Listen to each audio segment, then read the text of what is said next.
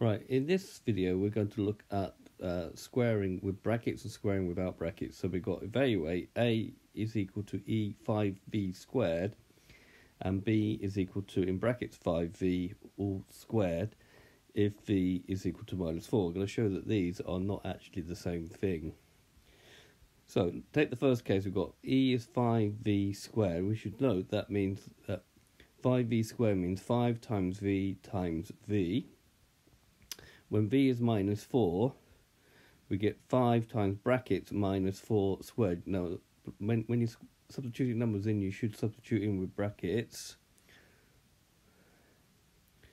Right, -4 squared means -4 times -4, which is 16. So this becomes 5 times 16, and 5 times 16 is 80. Then we've got e, part B. E is 5v all squared, because the divided and the v are in brackets. So we need to note that 5v all squared means 5 times v times 5 times v, which is 25v squared. So we can see that 5v squared and 5v all squared are different things. This one is just 5v squared, and this is 25v squared.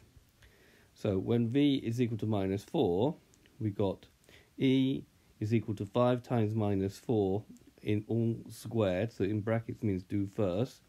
5 times -4 is -20, so we've got -20 squared.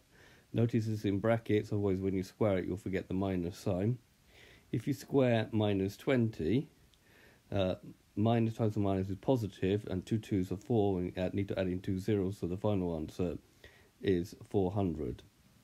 So this has been a video to show the difference between 5v squared and 5v all squared. I hope you've understood, and I thank you very much for watching.